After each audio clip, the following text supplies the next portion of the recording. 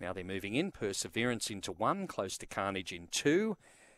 Nick's Jacket in 4, Double Love 5, Like a Slug 7, L Limes in box number 8. Field of 6 to contest. Signal given. The lure is rolling. Favourite in 1. They're set to go. Ready. And away they go and racing. Close to Carnage won the start from L Limes out wider. Now the favourite Perseverance hunts through to join that pair.